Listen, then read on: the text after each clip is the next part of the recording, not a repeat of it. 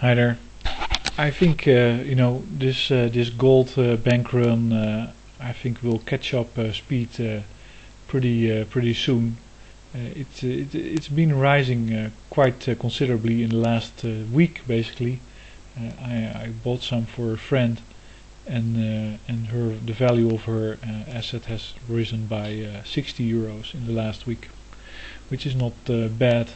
And there's news on Zero Hedge that that the JP Morgan basically sold fraudulent gold certificates and even charged money for storage of the gold, while they basically didn't have it. Simply, it's just not there. And I don't think the COMEX gold is there. I don't think the London bullion market gold is there. We know that it's not there.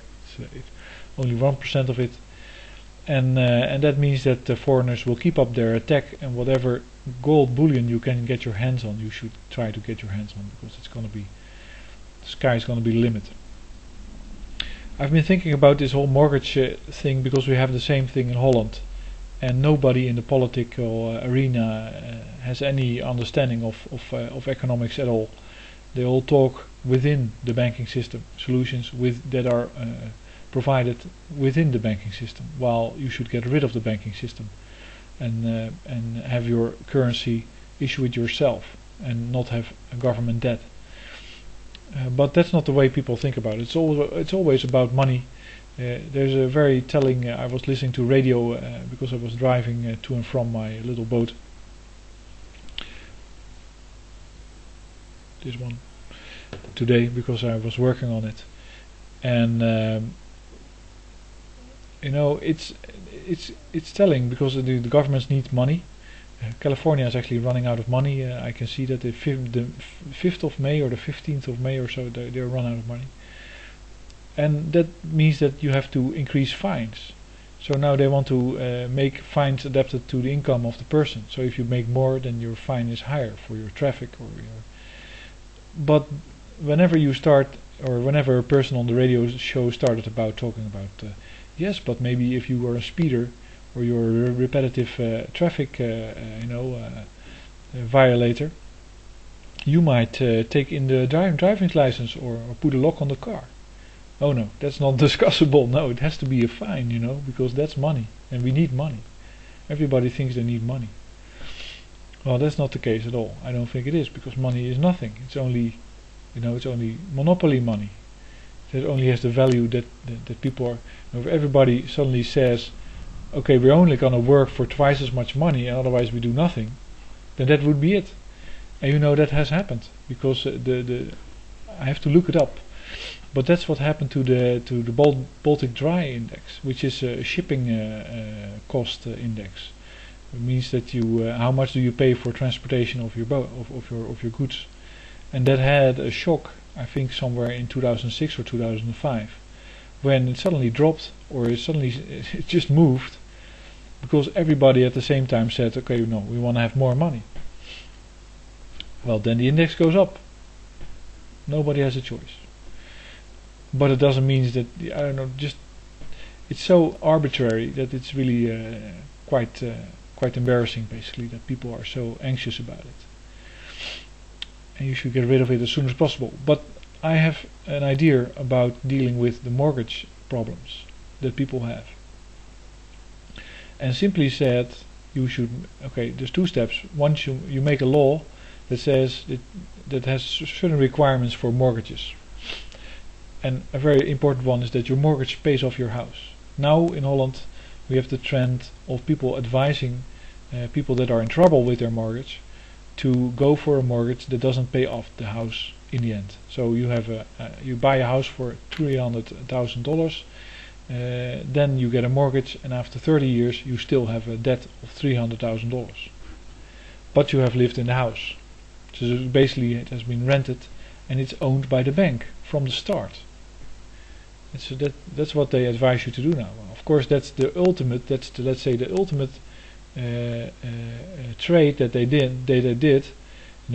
You thought you got a more valuable house, but what you actually did was you gave the house to the bank. That's why it was incentivized. The bank owns your house. and after 30 years of paying interest rates, the bank still owns your house. You're never gonna get it. But you were thinking that you were doing well and better. Well, the solution to the whole thing is to take the principal, or not the principal, but to make your mortgage payment fixed, and then rearrange the whole thing so it makes sense once again. So it's really a payment of debt, so you don't no longer own the debt after, it's no longer there after the period. That's one. So you say, okay, and that works like this. I pay, let's say, 800 euros per month for my mortgage at a 2% interest. Well, first you change the interest rate to a sensible number, which is about 8%, I think. A little bit future-proof, but you can basically make a law that says it can float in the next 2 years. So you can adjust your whole monetary system. The interest floats, your payment stays the same, but the principal on the books of the banks, that is what changes. Banks go like, heart attack! What do we do with our balance sheet? Well, it's all fraudulent anyway, so fuck them. It's not really important. What's important is that citizens don't get anxious about losing the value of their home, because you make it a law that it happens with every mortgage and with every home, and that you cannot get a new mortgage that doesn't have that arrangement. That means that it's basically what you do is the same as a country does, like Italy, or has done many times.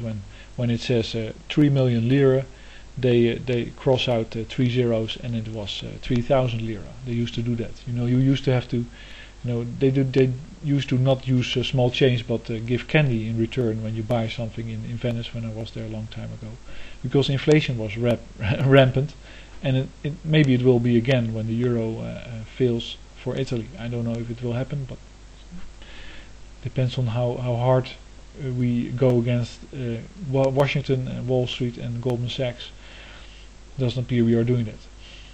But it basically, what I'm talking about with the mortgages, you basically cut the value in half, but you don't make it a lower value in the market, because all the prices will be cut in half.